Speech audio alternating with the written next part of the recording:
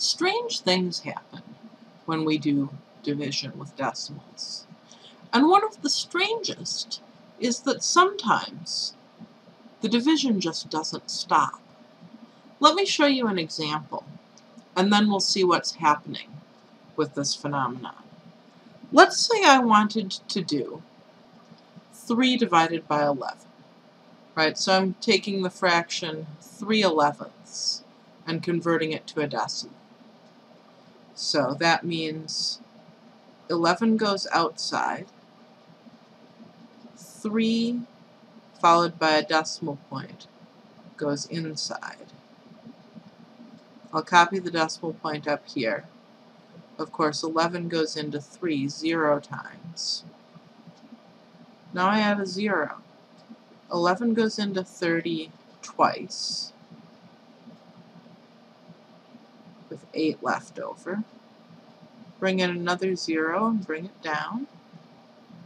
11 goes into 80 7 times, with 3 left over. Put in a 0, bring it down. 11 goes into 30 twice.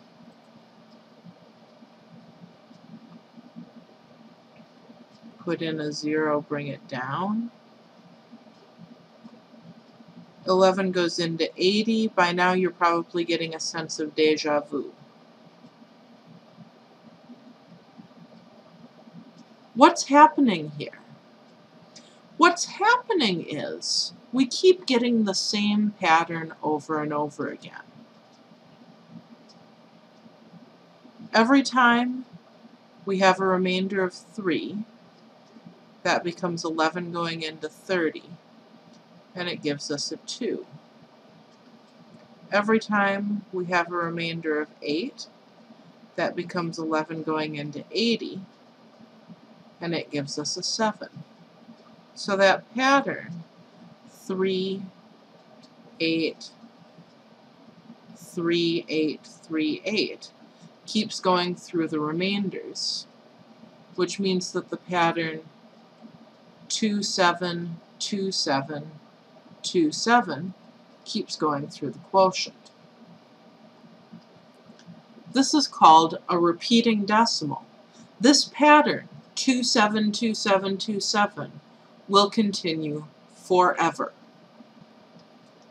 To indicate that we have a pattern like this, well, we write one repetition of the pattern with a bar over it.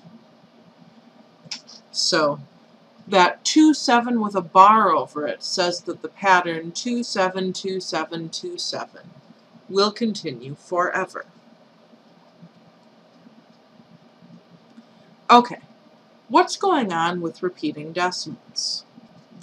The first thing to be aware of is that when we're doing long division, we're always going to either have nothing left or see a remainder repeat. If, of course, we get to the point where there's nothing left, that means our answer is a terminating decimal, so a decimal that does not repeat. If we see a remainder again, then the whole cycle is going to continue, and so our answer is a repeating decimal. We know those are the only 2 possibilities, because the remainder is always smaller than the divisor. That means, among other things, that every fraction can be written as either a terminating or repeating decimal.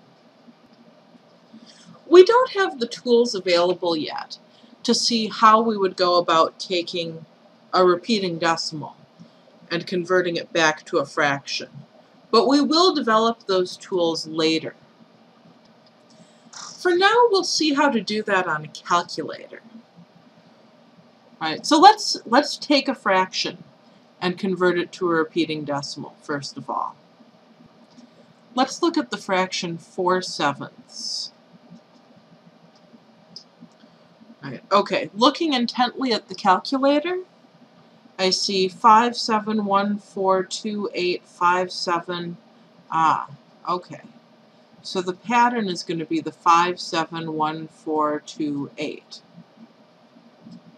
Wow, that's long. Yeah, sevenths give unpleasant decimals. 5, 7, 1, 4, 2, 8. The whole pattern repeats.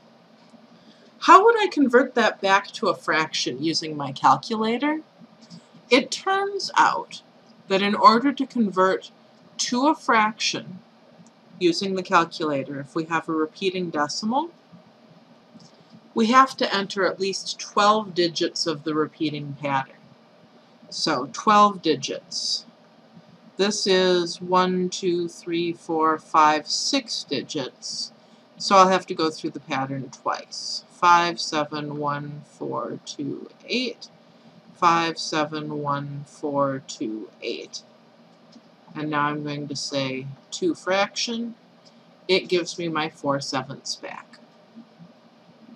Alright, let's say we wanted to take, now I'm going to make up a repeating decimal. 0.93 with only the 3 repeating. Notice when I write the line over only the 3 repeats. So to enter that into the calculator, I say 0.9 and then 1, 2, 3, 4, 5, 6, 7, 8, 9, 10, 11, 12 copies of the number 3. 2 fraction. 0.93 repeating equals 14/15.